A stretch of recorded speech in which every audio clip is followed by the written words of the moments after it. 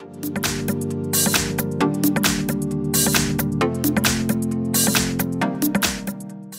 front of me is Motorola E6 Play, and let me show you how to activate Talkback on the following device. So at first you need to open the settings, then find and select accessibility and click on Talkback. You will find it under downloaded services. And here, if you truly want to activate Talkback, just click on use service and then click on OK to confirm.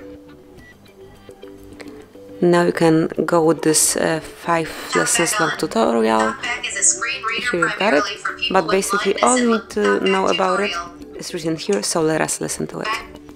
When Talkback is on, it provides spoken feedback so that you can use your device without looking at the screen. This can be helpful for people who are blind or partially sighted.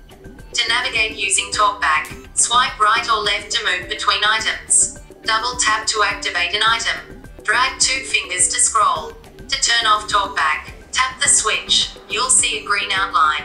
Double tap the switch. On the confirmation message, tap OK. Then double tap OK in list 2 items. And that's it. So as you can see, click once. Back button. Double tap to select. To scroll, use your 2 fingers. Okay, so let me use your 2 fingers. Navigate up button. To turn it off, just mark Talkback again, double tap and click on the switcher.